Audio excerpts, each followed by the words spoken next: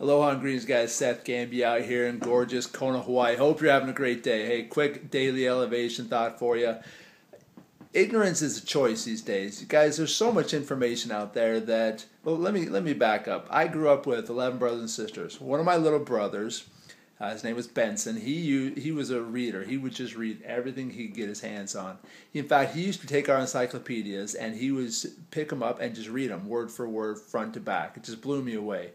Now, but things are different today, guys. You don't have to get out an encyclopedia to find information. Information is available at our fingertips, at the touch of a button, about anything we want. Like just the other day, I don't know much about vehicles, I admit, but I figured out how to change my spark plugs on my car rather than paying several $100 to have someone go do it for me. So if I can figure out how to change spark plugs on a car using YouTube and the internet, I'm pretty sure you can figure out how to do anything you want in your life if you are just willing to go get the information to do it. Whether it's about your personal finances, your relationships, anything, guys.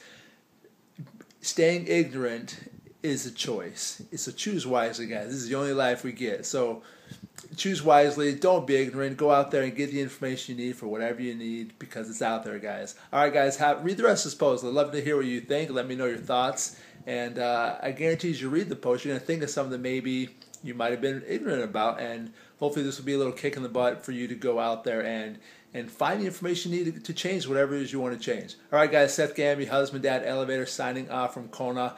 Aloha.